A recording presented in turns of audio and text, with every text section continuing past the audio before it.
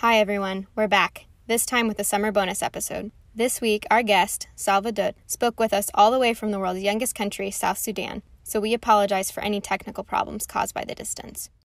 And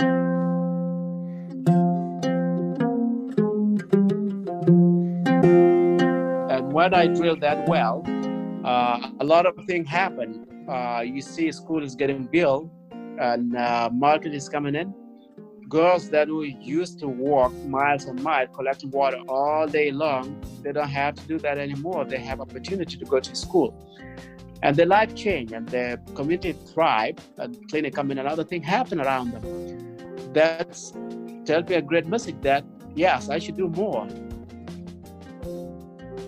This week, Patrick sat down with Salva, a former Sudanese refugee who now runs a nonprofit called Water for South Sudan. His organization builds wells and increases access to water and sanitation in South Sudan. Salva is the protagonist of the book A Long Walk to Water, which was published in 2010. The book was a #1 New York Times bestseller, and it was written by the Newbery Award-winning author Linda Sue Park. The book details Salva's experiences as a quote-unquote lost boy. The Lost Boys were the name given to a group of Sudanese refugee children, mainly teenage boys, who fled Sudan during its civil war to avoid becoming child soldiers. Salva was among the group of about 3,800 lost boys who were brought to the U.S. in the 1990s. These children captivated U.S. media attention, and they are now one of the most famous refugee groups in recent history. Salva spent time in refugee camps in Ethiopia and Kenya before being resettled to the United States in 1996, walking for over a year to get from Ethiopia to Kenya. You're listening to Seeking Refuge. Your host for this week is Patrick Anderson.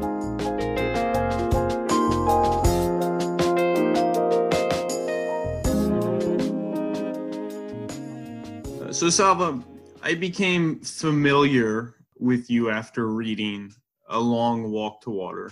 The story was incredibly moving. After that, I then did further research and found your nonprofit organization, Water for South Sudan, which specializes in building wells for your country, South Sudan. It is an honor to be able to speak with you today. Thank you. It's my pleasure to talk to you. So the first question I have is going back to your childhood. What was Sudan like while you were growing up? Sudan was totally different from where you grew up in U.S. Let's say in my childhood, when I was growing up, I didn't have enough things. Like, for example, let's say I didn't have enough toys. I didn't have toys. We have to make our own toys by modeling the clay and find whatever we can play with. I didn't grow up having enough clothes, and I didn't have electricity in my house. I didn't have running water. I didn't eat 3 times a day like what you guys have in U.S. The life was very simple, and we just have to make everything ourselves right there. And I used to take care of cows and goats, and the life was very simple. Salva went on to say how his childhood shaped him. He and his siblings lived a practical life, and even as young children worked and did what they could to support their family. The rest of the village included many members of his extended family, so his community was strong and close. The community helped to raise him as well, and this sense of togetherness has built a strong foundation that Salva has based his identity off of. Now, take me back to the day that your village was attacked. What emotions were you feeling? What was happening? Anything that stands out to you? Of course, when the attack came around 10 a.m., was kind of like panicking, is chaos. You are dreadfully fearful with that situation. At that moment, I was just like, how to escape out from that situation first. And after that, I did escape, not hearing any gunfire. I want to see my family right away. I want to be with them, and but I have no opportunities to see them. It was very challenging and scary moment at that time. After that day, your life completely changed. Can you describe what it was like being a refugee after that, not having a home? First of all, before I become a refugee, it took me 2 months walking to Ethiopia, to where I became a refugee. And that long walking from there to Ethiopia was very, very, very challenging. A lot of things happened. I lost my uncle on the way. I lost my close friend. And yes, it was very dramatic at that time.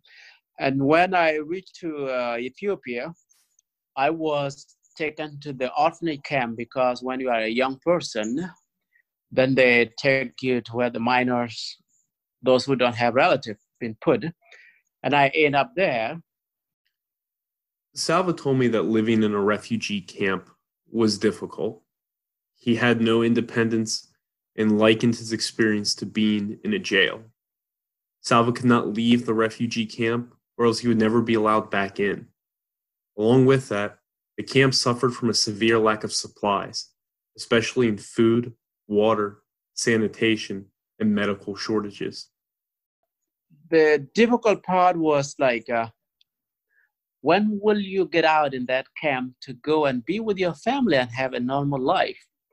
That thing was very agony, was always haunting me all the time. When will I go home and be with my family? And that was what the life was like in refugee camp. But it was good, because at least the UN was bringing food for us to survive. But the rest were not that great. I asked him what the refugee camp workers were like and how he handled leaving the refugee camp in Ethiopia. Salva said for the 2 years that he lived in the Ethiopian camp, he never formed a friendship or bond with any of the refugee camp workers. When the Ethiopian government violently forced them out of the camp, Salva took charge of 1,500 other lost boys and led them across hundreds of miles of desert and war-torn areas to a refugee camp in Kenya. He broke down his group into smaller subdivisions and walked for over 18 months and across 3 countries before finally reaching the Kakuma refugee camp in northern Kenya.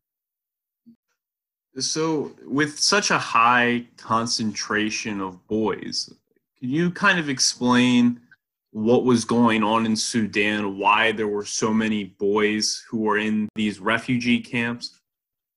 There are a lot of circumstances in that area. Let's say the war was still going on in Sudan, and many people were fleeing, and a lot of adult men, they were going to fight. And then there was, they call them now, we used to call them Muralin, and now they call them Janjaweed. Those people, they were Muslim Arab in North, they just come to the village and terrorize people like really, really bad. And whoever man they find, young boys, everything, you will be a victim right away. And then the whole country was a mess. And then a lot of people were just fleeing. And when you are fleeing in the area that you don't have close relative with you, then you run by yourself, like what happened to me, running by myself because I was not with my parents, and end up now in refugee camp. And the war was still going on in Sudan, and a lot of people were fleeing. But it was not just us alone, that boys who were in the refugee camp. There's other 2 families, husband and wife, and girls and couples. They were there too in that camp. And let's say the camp that we were in, all the refugees, there were like 40,000, and we were only 17,000 boys. And the rest were all sort of people going on. But those who didn't have relatives, that's where you end up, in that orphanage camp. When you were originally in the refugee camp in Ethiopia, eventually you're forced to leave. What was that like, having been for so long and then being forcibly removed? It was terrifying.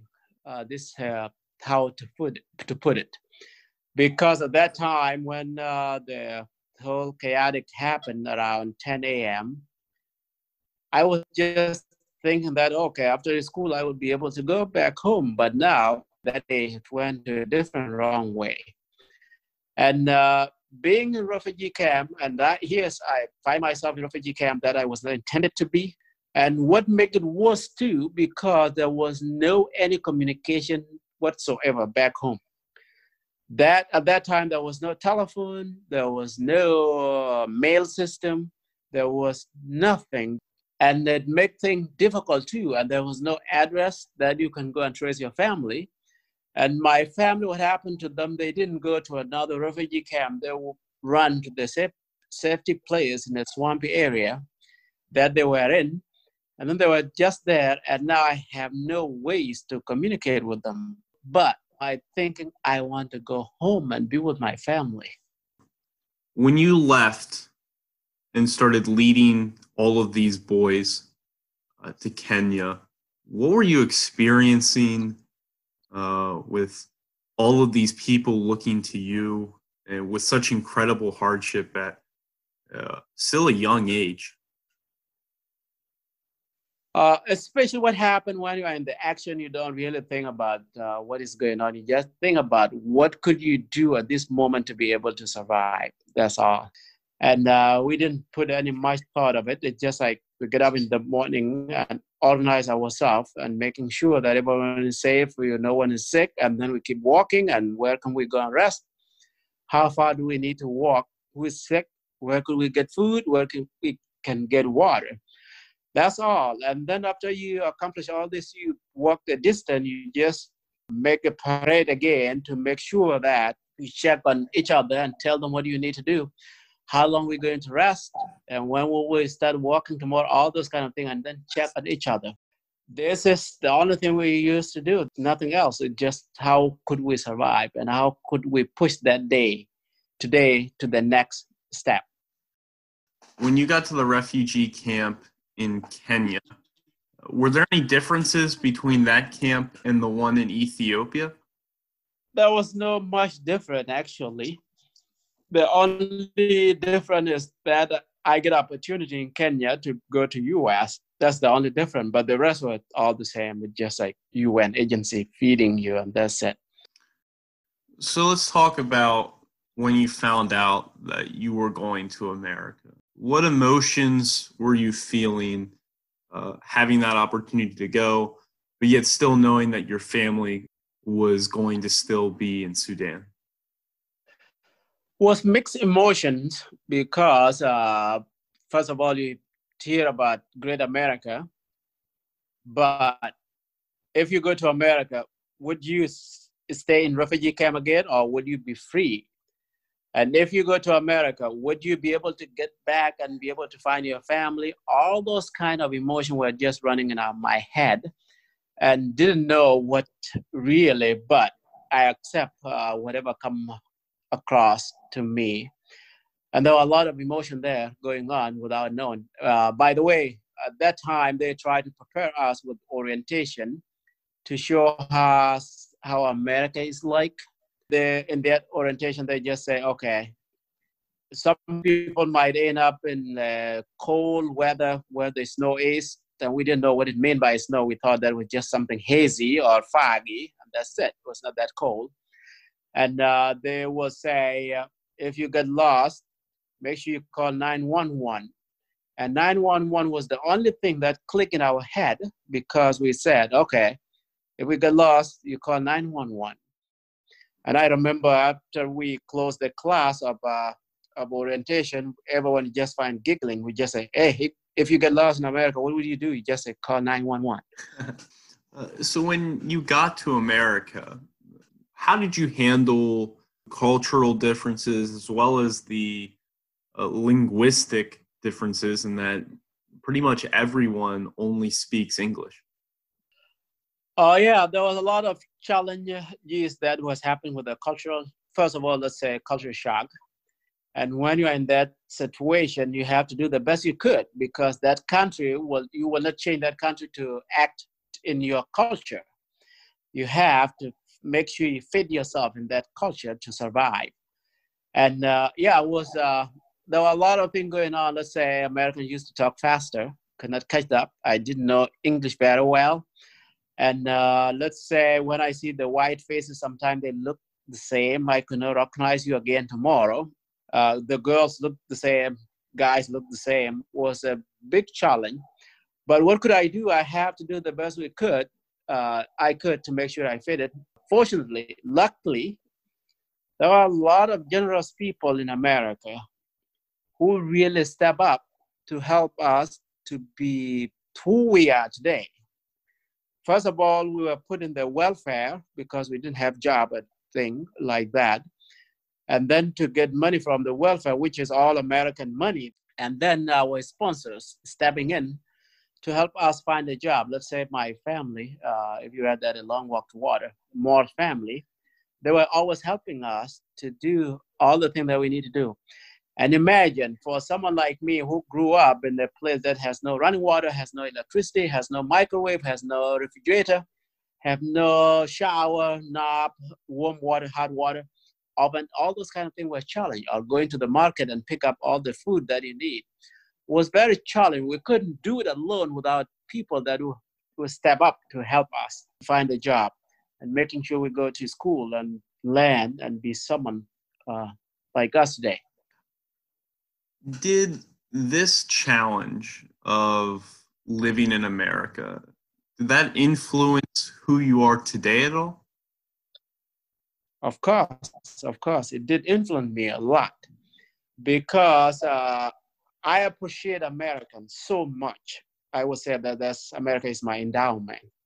Americans shaped me to be who am I today, to be able to help other people. Because I went to America and I become free. I was not sitting in a refugee camp again. They helped me to go to college with their scholarship. They pay me. They helped me to survive. They helped me with everything that I need to be someone who am I today. And yes, American culture and American people make me to be who am I today. And I'm really proud of America. And I'm very proud for what they give me to be someone today. Now, you then went to college in America. What was that like, not having English as your native language? What I did before I went to college, I went to ESL, English as a Second Language, to make sure that I understand English because I was growing up. I couldn't go to high school anymore. And that what helped me when I went to college. At least somehow I could hear as much as I could, but even though I didn't catch everything, but at least it shaped me to fit in. I read that you also got a degree in international business. That's currently what I'm trying to get as well. Oh, that's great. When Salva's village was attacked, he was only 11 years old, and he fled from his school without his father or any members of his family. I asked Salva about finding his father after Salva was resettled in the United States. Salva told me that he hadn't seen or heard from his father for over a decade. Throughout his journey as a lost boy and living in refugee camps, he had no idea if his father was alive. Against all odds, Salva discovered that his father was alive, but gravely sick because of unclean water, and he was staying in a medical camp in Sudan. Salva then relied on his American friends to help him fly back to Sudan to be reunited with his father. I saw him. He was just sitting in that compound that he was staying at because he walked 300 miles away from my village to where the clinic is in Sudan at that time. And when I went to that compound, I found him. He was just sitting, and I walked to him direct. And I said, "Hey, Dad, how are you?" And he didn't recognize me because I was now a grown-up man. And he said, who are you? And then I said myself, and he became so emotional, and he took some water, poured them in my head. A symbol of coming back from whatever death or tomb. And he was very emotional. And when I was there, I found out that he was sick because he was drinking bad water. And I said, well, I should do something. So would you say at that point is when your organization, Water for South Sudan, was kind of born in your head? Absolutely. After that, I found out that he was sick because of waterborne diseases. I said I should do something to help him and other people that would need help. When Salva returned to the United States, he was determined to solve this problem of unclean water in South Sudan. With the help of his friends from St. Paul's Episcopal Church in Rochester, New York, Salva started the nonprofit organization Water for South Sudan in order to dig wells for South Sudanese villages. It took him over 2 years to finally raise enough funds, but eventually he was able to fly to South Sudan and begin his work saving lives. And when I drilled that well, what happened was just something that I was not imagining. A lot of things happen. You see school is getting built and market is coming in. Girls that were used to walk miles and miles collecting water all day long, they don't have to do that anymore. They have opportunity to go to school. And their life changed and their community thrive and clinic come in and other things happen around them. That's tells me a great message that, yes, I should do more. And that's why you see Water for South Sudan went on and on and on because of the results, the impacts that we had, because the little thing opened the other doors. Salva told me that South Sudan severely lacks in infrastructure. There are not roads that can easily transport supplies. There are no rest stops for food or housing. There are no mechanics to call if a vehicle or piece of equipment breaks down. When you go to build a well in South Sudan, you must bring all of your supplies in from outside of the country. And once you are within the young nation, you must be entirely self-reliant. Another aspect that makes working and traveling in South Sudan difficult is the extreme heat that is prevalent every single day. And after you really appreciate it, after you drill it, and you see people drilling it, drinking water in it, and then go somewhere, and then next year when you come back and pass by and see the changes that happen around the world, this is the time that you really appreciate it. So it's clear that wells are integral to building these communities throughout South Sudan. Do you plan on continuing to build more? Of course, we are planning to continue to build more because the demand is still that high. And especially with this coronavirus, the demand is extremely high because you don't need people to gather around the wells together because they will get that disease easily. And you know, coronavirus now, the only treatment for it is the water. Water becomes so essential right now because you need to wash your hand, making sure you clean all the time. Water for South Sudan hasn't built a well in every village yet. It is still an ongoing mission. Water for South Sudan not only builds wells, but also creates sanitation stations for villages. The outbreak of the coronavirus has only increased the need and urgency for more wells and sanitation stations to be built in order to provide water and proper medical care for those who are afflicted by the virus. And let's say, for example, the communities that we are working with, they are illiterate community. They are not educated. And they don't have other ways to learn how to take care of themselves. They don't have television.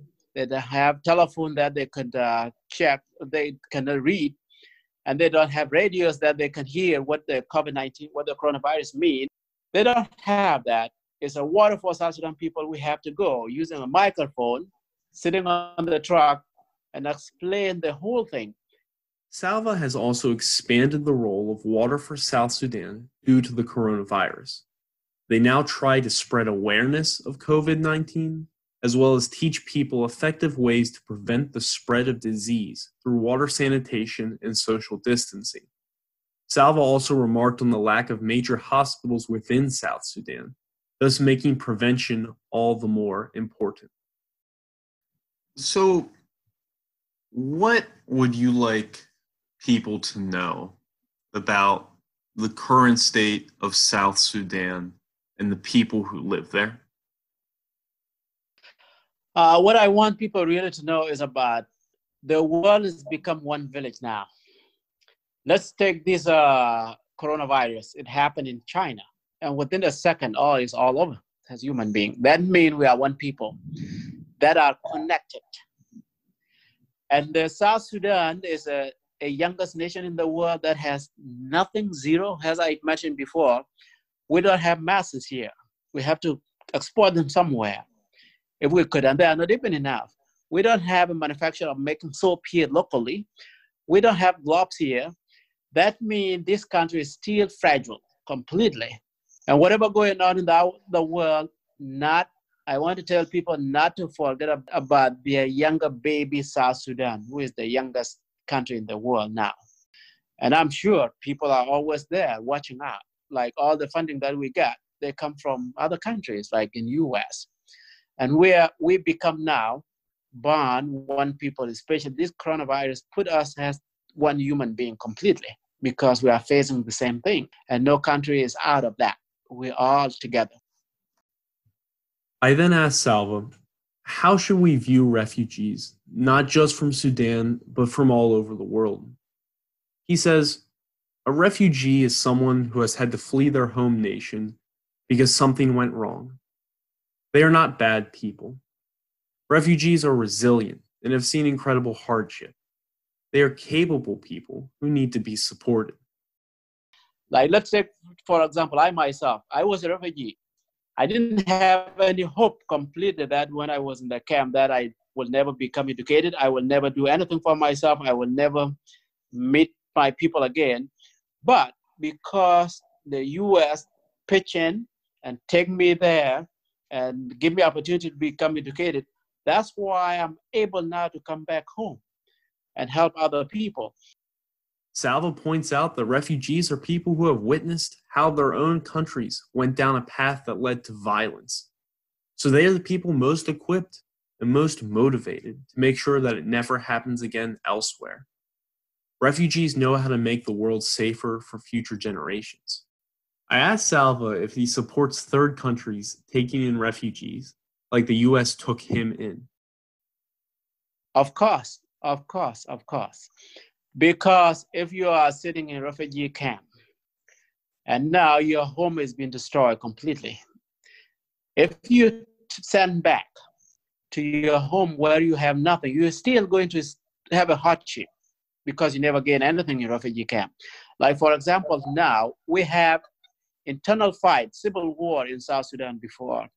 And we have a lot of refugees, they call them IDPs, internal displaced people within the country. And now because of coronavirus, they have to go back home because sitting in that camp is dangerous for them. And when they go back home, they get zero. Salva stated that there are still refugees sitting in camps in other nations. For developed countries to take these refugees in, he gives them hope. These refugees are still people. Other countries should give them a chance to establish themselves. Those are the people that when they go back home someday, they will help their politics within their country and say that if we keep killing each other, fighting, destroying ourselves, it's not helping us. For our people to go and sit in the camp is not helping us. And it's good for these people to be taken in by the big countries to make sure these people benefit in their system, and they would bring that system back to their country. Salva said that when developed nations support refugees, they give refugees the tools to improve conditions within their home country. Other lost boys like him have returned to South Sudan and have become advocates for change and have supported South Sudan through various social work. If it is safe to do so, these refugees can return to their home country to heal it and fix what problems forced them to leave in the first place. Salva also mentioned that he wished that IDPs had support to lean on as they returned to the homes that they fled in order to rebuild their lives. For our listeners who might not know, IDPs are internally displaced persons, meaning they were forced to flee their homes and went to another part of the country. Basically, they are refugees who never crossed an international border. Salva also had a message for the international community about how they should try to alleviate the situations that refugees face. which can often feel hopeless due to the way the international system currently works. There are people, refugees that are sitting somewhere, like let's say now we have a lot of people, refugees pouring to Europe right now, and a lot of them are dying on their way. We should be the one, this country, they should do a good system, how you can help these people to get them there, or to set up a good system that they would not feel like refugees that are doing something for themselves. Because some people are very hopeless if they go back to the country that they run away, the country that has been destroyed. Where would they go to? And when you see them, they are really trying hard, even to throw themselves in that water, it's because they have nothing else. They have no way out. And that's why they are choosing the path that either they die or they go to Europe. And the world should really come up with something really positive, make sure that we help these people nicely, not to throw themselves in this water when they just go and sink and lose their hope completely. No. And this is the advice that I said, the country should take in people. And it's not the first time countries were taking in the people before. Why not now? How can people help South Sudan, and specifically your organization, Water for South Sudan, people who are living in America or Europe? There are so many ways someone would help. Just the word of mouth to support, to tell other people to know about Water for South Sudan, the good thing that they are doing to the people of South Sudan. That's another great help. Whatever advice that someone could contribute at all this kind of thing, that's another great help. Like now, maybe you are aware about the Iron Giraffe Challenge. Some of the schools get in there on their website and they find that, and then they compete there. And you can go on, and a school could participate if they raise $1,000. They would be put in the drawing. If that drawing happened, if they get lucky, then they win me, or they win my Skype with them. If they win me, then I go to the school and then talk to them. All those are things. But I really don't know what to say. It just Water for South Sudan is doing a great job so far with all this current coronavirus, and to make sure that we are teaching awareness and teaching hygiene, to make sure at least we are not going to prevent everything, at least we do something. That's the only thing I will say. And people can go on the website and see what we are doing, what are the good things we are doing there. And finally, looking forward into the distant future, maybe 10, 20, 30 years, what do you hope to see in South Sudan? Where do you want to see progress? I really like to see that the insecurity is settled completely and the people are thriving and the development is happening full scale, and everyone is healthy, not getting contaminated water anymore. We would be having good hospital, good clean water, good school, good food, and making sure people are not illiterate anymore, and let them develop themselves. That's what I want to see 20 to 30 years. Well, thank you, Salva. It's been an absolute honor and a pleasure to be able to interview you. We at Seeking Refuge are extremely appreciative of you taking the time out of your day to conduct this interview with us. Oh, thank you very much. It's my pleasure.